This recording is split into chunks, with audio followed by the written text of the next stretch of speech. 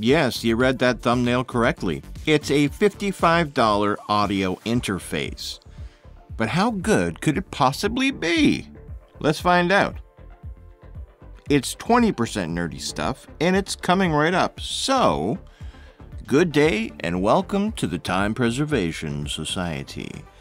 I'm Joe Black. Meet me.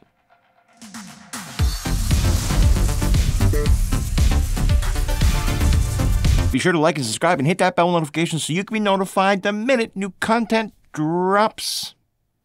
Cheers. This is going to be a short video, I think, because I'm going to get right to the nitty-gritty immediately. FiFine is a budget audio product company from China that has made its way into many YouTube channels due to its incredibly low-cost products and easy access to them through Amazon. When FiFine contacted me asking if I would like to review an audio interface that was below $60, I was all like, no. But I said that in my mind. But before a minute had passed, I decided to agree to do it because there are a lot of you watching right now that would desperately like to make music or create content and haven't the funds to do that. Trust me, I've been there. I lived there for a very long time, and I'll never forget it. So let's see what this $55 interface is all about and see what we can do with it. We will start by looking at it. Right off the bat, I can tell you that this thing is notably light. Like really, really light.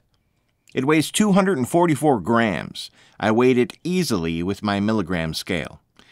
It's made entirely out of plastic, the kind of plastic that you don't want to drop, though being so lightweight, I feel as if it would, take a while to hit the ground. Definitely don't record outside with more than a light breeze. It may take flight. On the front, we have one XLR input, a phantom power switch, another switch to toggle between the XLR port and the 1/4-inch instrument port, which is the next thing I'm pointing out now. The 1/4-inch input is for your guitar or bass, or for half of a stereo keyboard.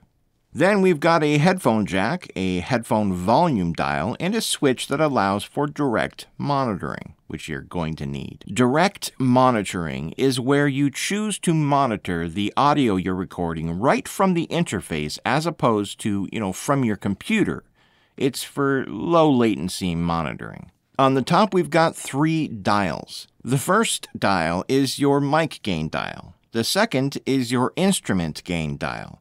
And the last is the volume dial for your external self-powered studio monitors, if you have some. On the back, we've got your left and right 1/4-inch studio monitor outputs and a USB-C port to connect it to your computer. The SC1 comes with a USB-C cable that also has a USB-A adapter built into it. I'd also like to note that they even included a good quality cable wrap. That was very thoughtful, FiFine. They've also included a rather thorough instruction booklet that folds out. It's got everything you need to know in there. It's also in full color and on semi-gloss paper. Another nice touch, since many much more expensive audio products tell you to go to their site to download instructions. And that's it. Some quick specs for you. It records with the sampler rates of either 44.1 or 48 kilohertz. It has a frequency response of 20 Hz to 20 kilohertz, as usual. It has 45 decibels of gain, which is not enough to power an SM7B or other low-powered mics, but is fine for a condenser mic. It measures... Oh, hold on a second. Let me find my trusty old measuring tape here. This measuring tape was handmade by a 3rd-generation oil driller named Harry Stamper. I picked it up on an asteroid that was on a collision course with Earth back in '98.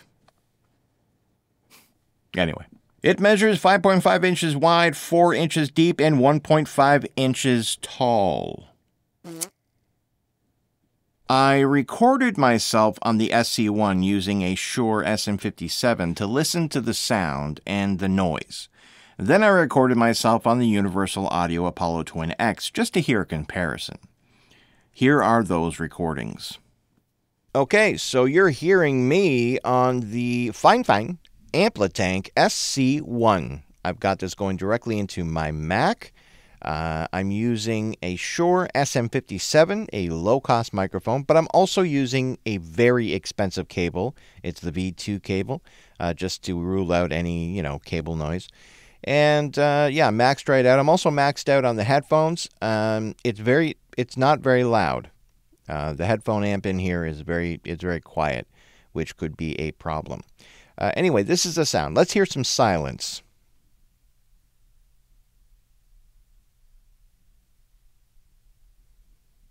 All right, so now you're hearing me on the Apollo Twin X by Universal Audio. I'm using the same microphone, the Shure SM57, and also the same cable, which is the V2 cables that I use. And that's it. This is the sound. So let's hear the silence.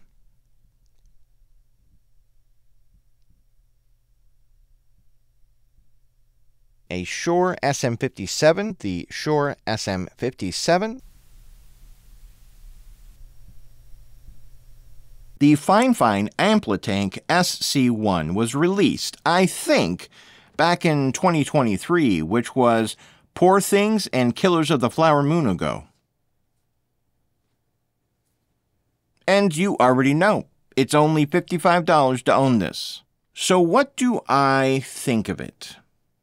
Well, it's small, it's light, it works. So it has all that going for it.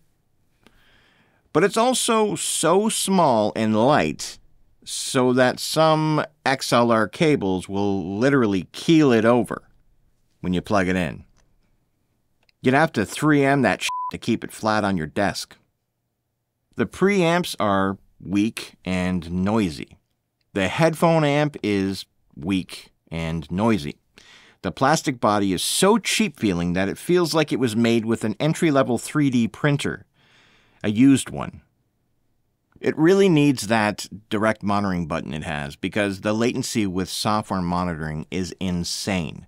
Even with the buffer in my DAW at 64 samples, it was hard. So you definitely need to monitor it, what you're singing or playing or talking into, with that button turned on so you're monitoring right from the unit. But the dials feel pretty good. I mean, that was unexpected. The dials feel good to dial. I mean, it's right here. Like, look. It feels dial-y. It's so dial-y. Hello, dials. Anyway, they're good dials. The LED rings around the dials are also cool, I should say that. Those little rings here that light up. They're good. They're good. It's a mono input device, so you can't really grow with it. If you're a beginner and into music, you will eventually want stereo, and there is no way to upgrade that. So there's that. You can only use the XLR input or the 1/4-inch input at a time, not both at the same time. So that's important to know. After I tested the unit and played with it for a bit, but before I wrote this review, I watched a few other reviews on YouTube to see what they were saying. All the ones I watched were positive reviews that talked highly about this product. It was at that moment that I had to ask myself, number one, are these reviewers on the take? And two, if so, why wasn't I offered any money to say positive things? Like, no envelope full of cash was casually slid over the tabletop to me. What gives? I mean, are these guys actually selling their souls for a free $55 interface? And then it hit me. No, none of these guys know anything about audio. They're video guys or streamers or gamers or podcasters or something. So their reviews are from the perspective of a green end user. But I must say, if you only have $55 and no prospect of saving $55 more for like an Evo or something like that, and you need to make it work, you could. Because you can do anything with anything. As long as it works well enough, you can do anything. Don't believe me? Listen. She wanted a cheap interface, so I drove her. But It's so light that the mic cable tipped it over. I feel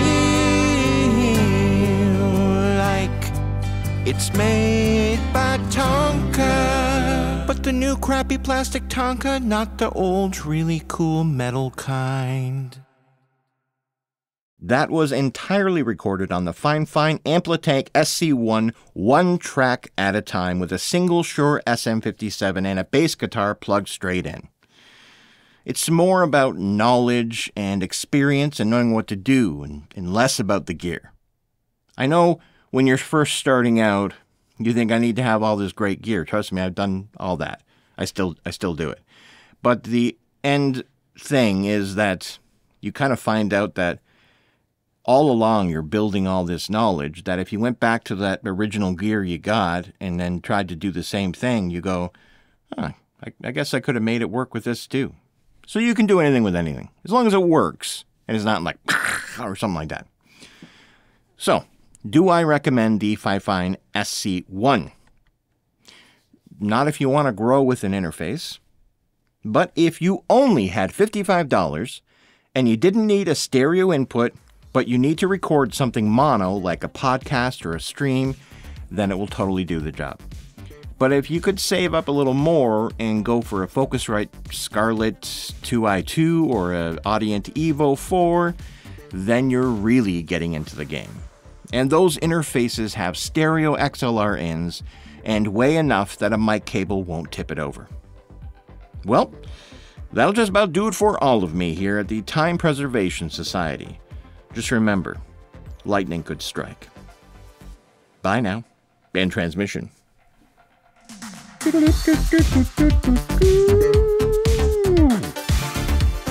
Yes.